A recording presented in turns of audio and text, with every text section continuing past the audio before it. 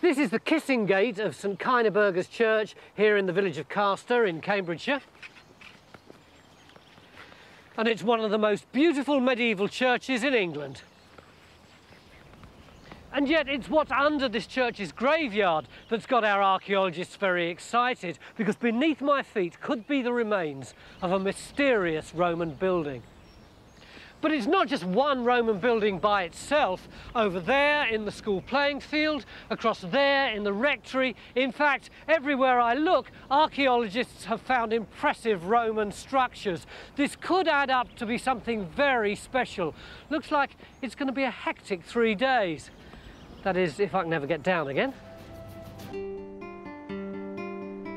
Caster is 5 miles west of Peterborough in Cambridgeshire. Nearly 2,000 years ago, it was right next to the important Roman town of Durobrivae and less than a mile from Ermine Street, a major Roman road that's still visible from the air today. And over the last 400 years, antiquarians, archaeologists and even grave diggers have been discovering nuggets of Caster's intriguing past. Ben, you've been here before, haven't you? You're an old friend of William and his grave diggers. Yes, I used to look after the archaeology in this area, so yes, I know William well. Why? Why did you keep coming here? Well, every time a grave was dug, a mass of Roman material would come out. So, you know, it was obviously of interest and something that I ought to be concerned about. This kind of stuff? Absolutely. I'm just an enthusiastic amateur, but even I can recognise distinctive Roman material like this. Tegula, piece of Roman tile with its ridge, piece of pili, Roman hypocaust bricks. What's the stuff you got here? Well, about a couple of years ago, the grave diggers called me to say that they thought they'd gone through a Roman building in digging the grave. Now, obviously, I wanted to have a look, and they actually lowered me into the grave, which was pretty unnerving and peculiar. But in the base of the grave, it was obvious that they had, in fact, got something like a Roman floor, and I could just make out this sort of thin band of Roman cement, and I would dearly love to know what this was part of. Are you happy about us digging in your graveyard? Absolutely. It doesn't seem quite right. No, this area has not been dug in before. There are no bodies buried here. What, this strip along Absolutely. here?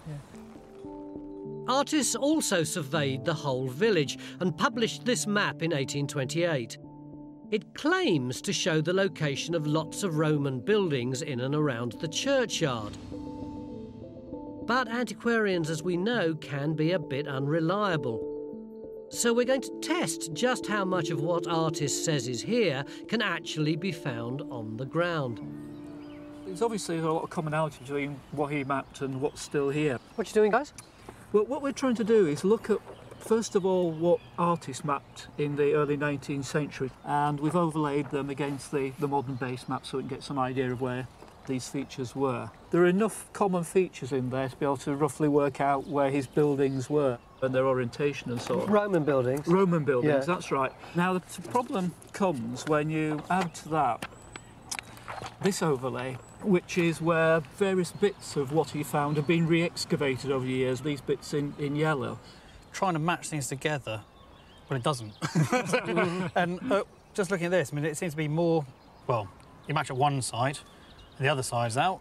You try and match up this side, and this side's all out. So basically, well, it just doesn't match. And this is pretty critical to sort out the orientation and alignment of these walls to understand what's here.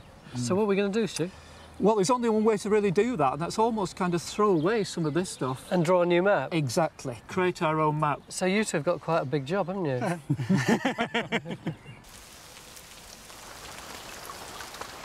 Back outside, it's now raining cats and dogs on our archaeologists in Trench 1. Thank you so much.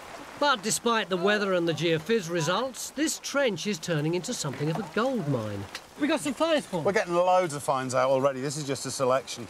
There's this stuff, which is kind of Saxo-Norman, dates the 11th, early 12th century, around about the time the church was built, so they're quite possibly robbing out the Roman buildings for stone to build the church. And we've got our first bit of early Middle Saxon handmade pottery. 5th, 6th, 7th century, something like that. What about this chunky stuff here? Well, we've got Roman as well. There's some bits of Roman colour-coated pottery, which is late 3rd, 4th. Bit of a mosaic tessera as well, possibly. Cracking selection of finds already. And it looks like there's something coming out of the trench fill. Yeah, well, this is the crucial thing, Tony. As Paul says, we are beginning to get Saxon pottery.